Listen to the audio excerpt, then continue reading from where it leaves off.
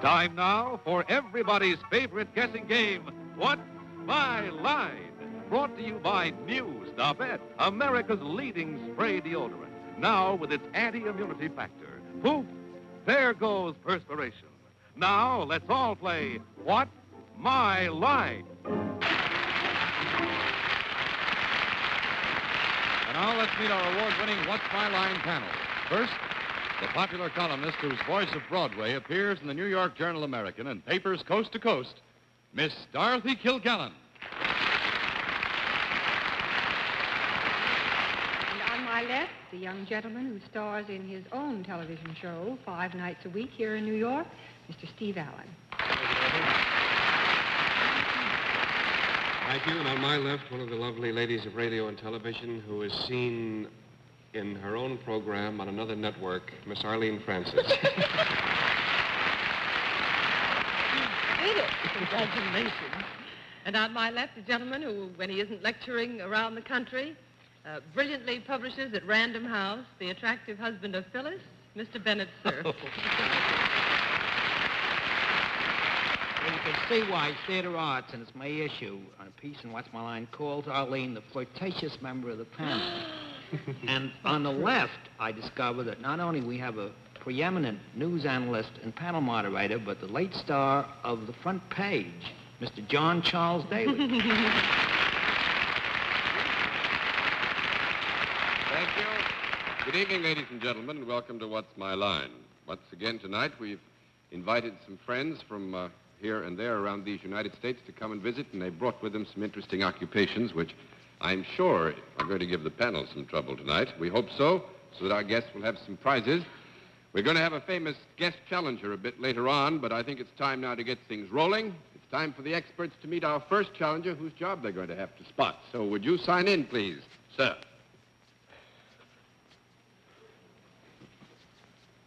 Jack?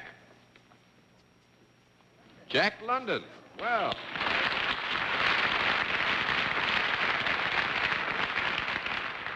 I have always enjoyed your books. Mr. London, where are you from? New York City. New York City. Well, and I don't think you really need to be told much about the panel, but they haven't had a chance to get a look at you, so suppose you go over and give them a chance, will you, please? London, I notice you're left-handed. You do everything left-handed? Most of the time. Work left-handed, too? Yes. Hello, Mr. Hello, London. Let's see if you have any calluses, sir. Slight. Could I see what your right muscle is like? Here? Thank you. All right, Mr. London, will you come over here and sit down next to me, please? And I think probably you know at this point the panel gets one free guess as to what your line may be. We always begin the free guesses with Miss Dorothy Kilgallen. I think he's a dancing teacher. A dancing teacher, Mr. Allen. I think this Jack London is an imposter. Miss Francis. I think he runs a bowling alley. Mr. Cerf. I think he makes those scratchy pens you find in post offices. No, I'm afraid not. We'll let our viewers have a further look at Mr. London. At the same time, we'll tell them what his line is. But the panel's better dig.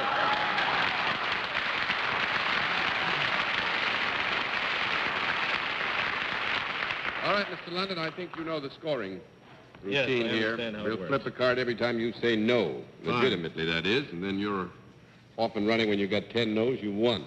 All right. All right, Mr. London is self-employed. With that, let's begin the general questioning with Arlene Francis. Mr. London, is there a product involved in what you do? No. That's 1 down and 9 to go. Mr. Cerf. I presume then, Mr. London, that you perform a service. Yes. Would you say that this... Well, it is a service, isn't it? Yes. Yeah. Would you have any idea why they're laughing at that? Yeah. Yes.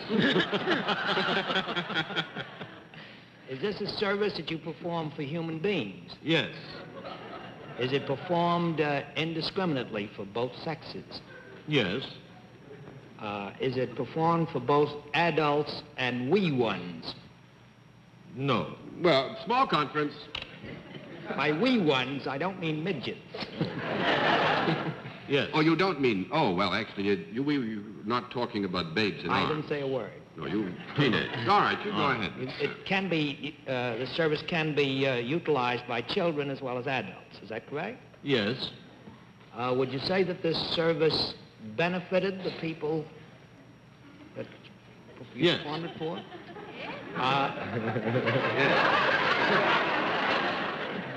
Yes, I would say that we could say, using the term in its broadest sense, that they are benefited, yes. Are they changed in any particular by the service you perform for them? Well, I don't think so. No, I don't think so. 2 down and 8 to go, Miss Kilgallen. Do you move about at all in your work? Yes. You don't just sit in an office behind a desk? No. Yes, he does not sit in an office behind a desk.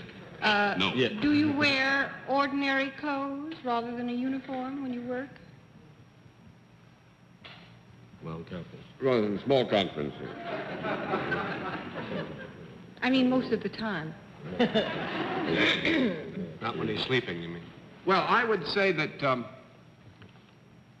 we would have to give you a no, Dorothy, because I think that we would have to consider that although the garb were not untoward, it did here take on at least the coloration of uniform and special You made clothing. that sound almost Shakespearean, John. Oh, thank you, Dorothy.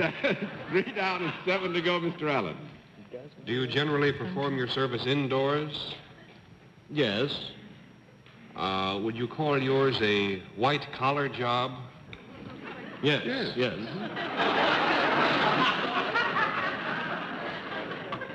Wonder why that's funny.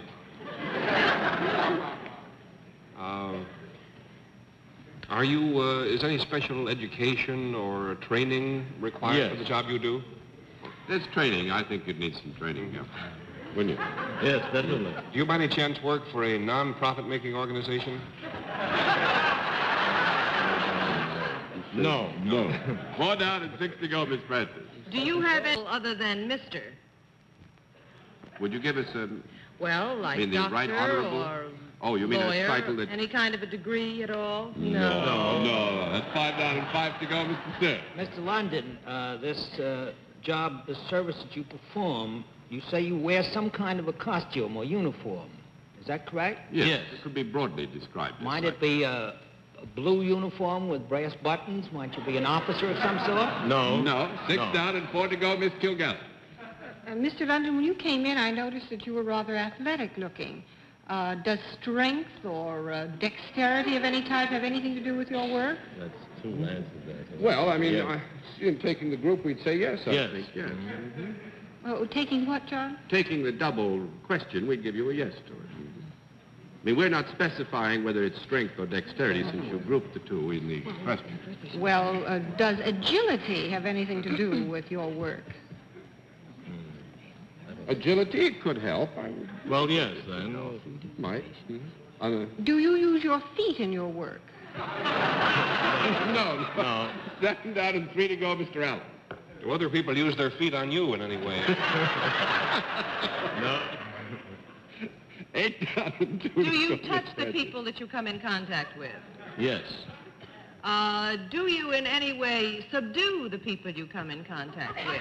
You mean forcibly retain them or detain them in some way or the other? Is that what you mean? 9 down and 1 to go, Mr. Cerf. Mr. London, have you got anything to do with sports or entertainment? Yes. Which one? Would you say sport, something to do with the sporting world? The sporting world? No. No, that's right. 10 down and no more to go, and hang on to your hats now, because Mr. London is a professional pickpocket. Please? No, wait a minute.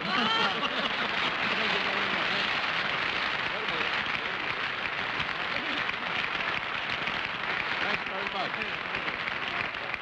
Mr. London was What do you nice mean enough- by uniform professional does he foot? use? What do you mean by He that? entertains, an entertaining professional pickpocket. Mr. Cerf, will you come up on the stage? By the time you leave, he's got everything, including your eyeglasses, your wristwatch, and everything like that, you know? So he got the full prize. Now let's see what you can do with the second challenger. Would you sign in, please, ma'am? Estelle Gill. Is that right?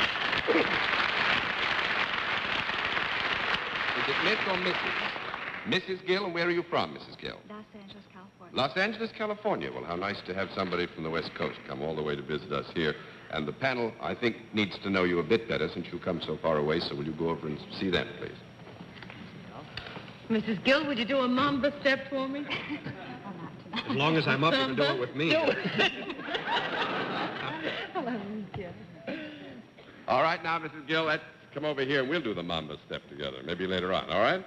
Well, now, as you know, the panel gets one free guess. We begin the free guesses with Miss Dorothy Kilgallen. I think that Mrs. Gill is a palm reader. A palm reader. Mr. Allen.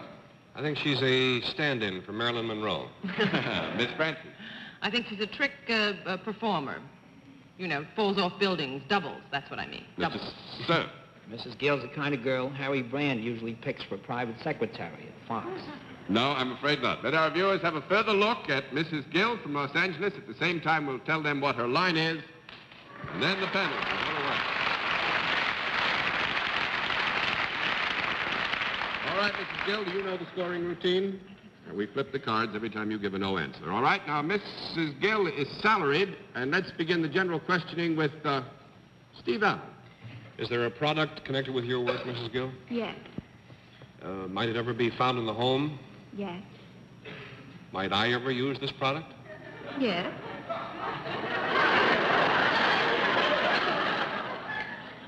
I've got You a might. snicker from the audience. I wonder if I were to use this product right here and now, would it get quite a chuckle?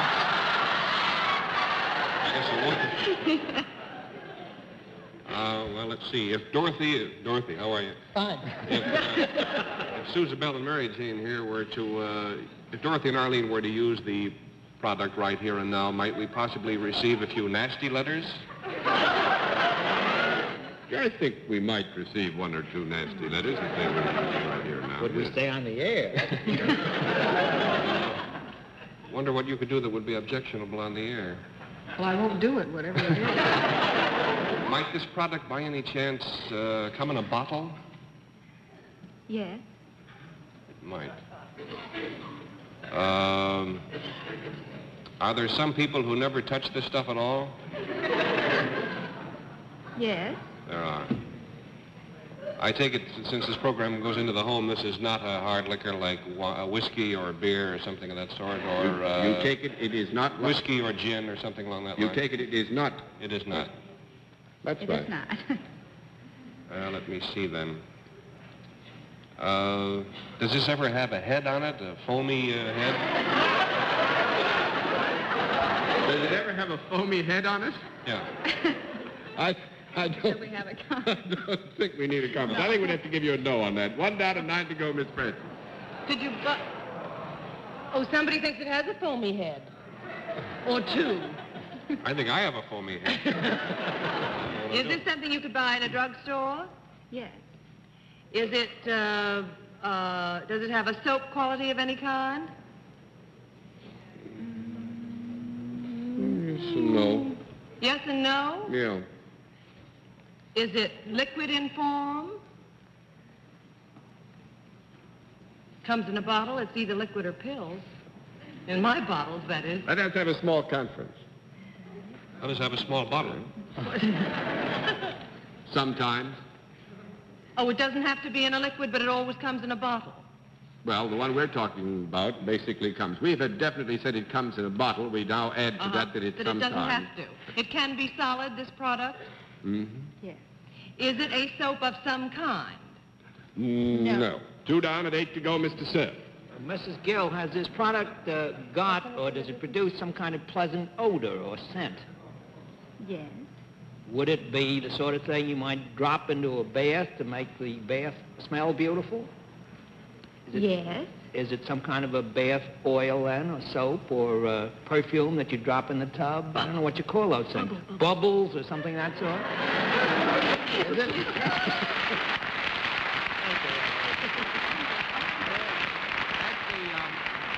You've identified it's a bubble bath. Now, what does Mrs. Gill have to do with same?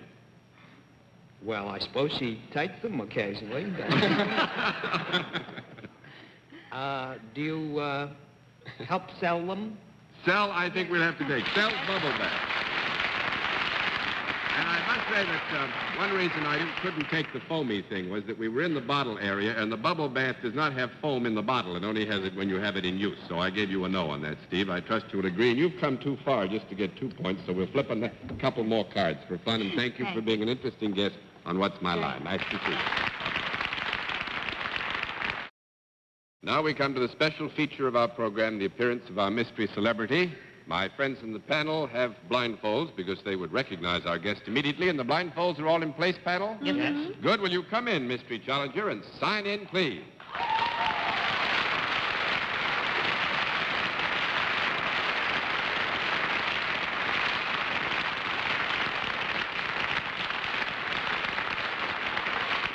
All right, panel, as you know, in the case of our mystery challenger, we dispense with all of the usual preliminaries, get right down to the general questioning, which we will begin with Dorothy Kilgallen.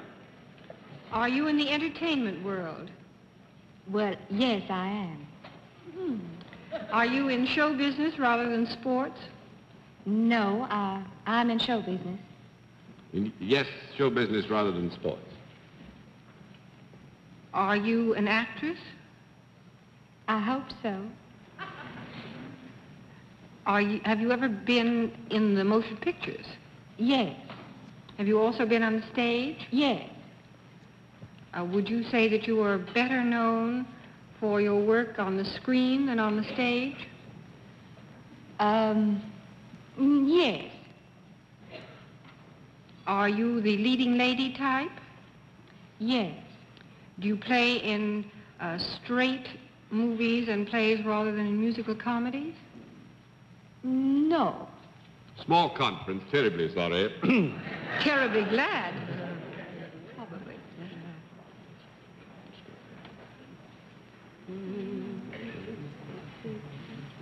I would say it was varied. It was what? Varied.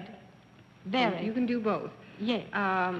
You can sing and dance as well as act, in other words, or sing or dance as well as act. I have, yes. May I assume that that Southern accent is put on to defraud us? Well, no, I really am from the South. I will say this, Miss Dorothy. I do not think...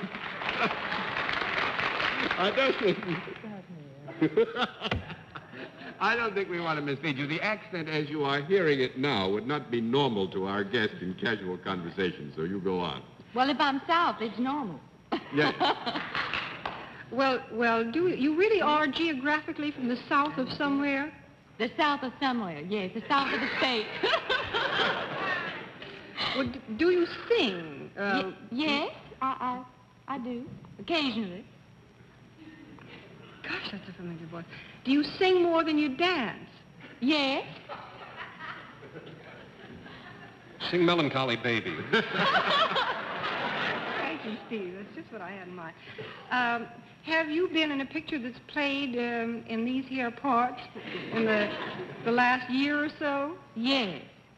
And were you all the heroine that the fella got in the end? I was. Are you blonde? No. That's You one down sound and 9 so to go, blonde. Mr. Allen. Are you brunette?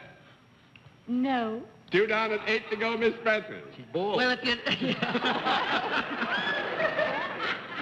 if you're not green or white, then you must be redheaded. Is that it? Yes. Are you at the present time making a picture at West Point? Well, I don't think so. I don't mean at this very moment, but I mean tomorrow morning. No. No. That's 3 down and 7 to go, Mr. Cerf. I wouldn't want to be accused of prying, but is that red hair natural? Yes. Have you ever appeared in a picture with Bob Hope? Yes. Have you ever appeared in a picture with John Payne? Yes. Gosh, gets I have around. in mind.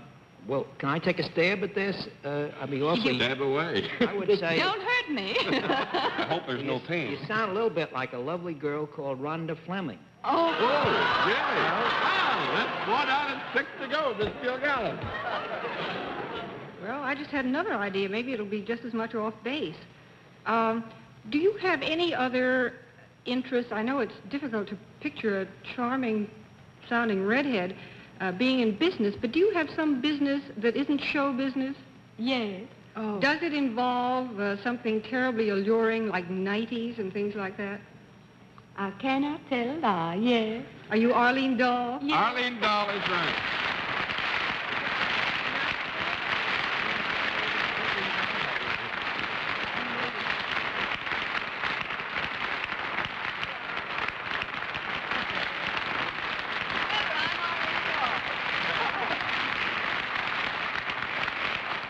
panel, you've made a pretty good score tonight. Now let's see what you can do with a final challenge. And would you sign in, please, sir? John Miller, right? How would you... Where are you from, Mr. Miller? Long Island. Long Island? Wow. It's getting late, so we'll just take you over. You look at the panel, let them look at you, and then you come on over and sit down with me, huh? Because I want you to... Brother. All right, now, Mr. Miller, on the basis of this very quick look that the panel has had at you, we give them one free guess. We have only about 3 minutes to go. We always begin the free guesses with Miss Kilgallen. He writes poetry. He writes poetry, Mr. Allen. I think he's Arlene Dahl's bodyguard. Miss Francis. I think he's a life-saving expert. Mr. Cerf. I think he's a son of that sword swallower and knife thrower we've had on various No, weeks. I'm afraid not. Let our viewers have a further look at Mr. Miller. At the same time, we'll tell them what he does. The panel's got to go to work. All right, Mr. Miller, I'm sure you know how we score this thing. Mr. Miller is self-employed. Let's begin the general question with Bennett, sir. Mr. Miller, does that tremendous physique of yours play any part in the work that you do? No. 1 down and 9 to go, Miss Kilgallen. And your work is mental rather than physical. Well, yes and no. You're very tan. Do you work indoors? No. I quit. 2 down and 8 to go, Mr. Allen. Not unless... There's no roof on the house, of course. Not unless he works at the Shinola factory, I don't know. We have less than 2 minutes to go. I have practically nothing to say, so it's all right. Is there a product connected with your work, sir? No. That's 3 down and See? 7 to go, Miss Francis. But all of your work keeps you out of doors. Yes. Basically, it's out of doors. Uh-huh. Do you work on land? No. That's 4 down and 6 to go, Mr. Cerf. Well, that leaves the sea and the air. I'll choose the sea. Do you work on water? Yes. Do you walk You on do. water? You have something to do with a boat, in other words. Yes. Are you possibly an official of some kind on a boat? By that I mean an officer, anywhere from second mate, bosun's mate up to captain. From ordinary seaman up to captain, you mean? Yeah. And this covers all of the elements Oh, you're of going to give service, me a no, I know. Yes. I'm... Yes. Oh, it's yes. Would this be a boat that could be found in New York Harbor? No. A boat that could be Any found kind in of New a boat York could Harbor? be- No. That makes it 5 down and 5 to go, Oh. Miss Kilgallen. What kind of a boat couldn't be? You A whaling Yeah, vessel. Is there any product on this boat ever? No. No cargo whatsoever? We don't have any product on the cargo. We don't actually like to have cargo on this boat. Are you in the Navy, sir? No.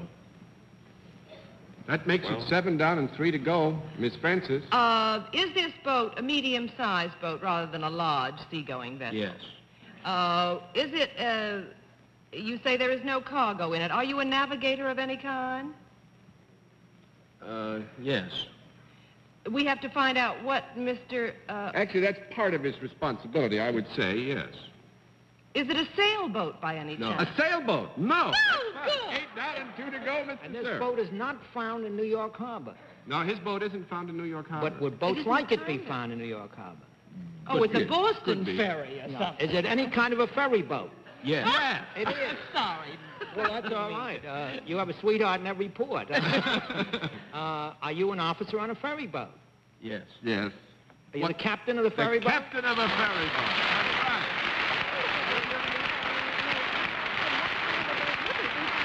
John, when does the ferry boat go from and to? It goes from Patchogue to Davis Park. Patchogue to Davis Park, which is across the Sound all the way, right? Great South Bay. Great South Bay, not in the harbor. Well, John, thanks very much. You gave him a lot of trouble, and I hope you had some fun. Good to have you with us, and what's my line? Until next week, this is John Daly saying good night, Dorothy. Good night, Steve. Good night, Dorothy. Good night, boys, and good night, Arlene. Well, that covers about everybody, except Bennett. Good night, Bennett. Happy Detroit and Fort Wayne. I'm not going by ferry either. Good night, John. What's the matter? Don't you like ferry boats? I think they're fine. We had a wonderful time tonight. Good night, ladies and gentlemen, and thanks for being with us on What's My Line?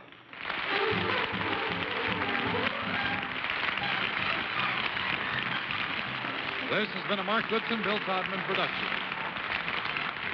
In association with the CBS Television Network.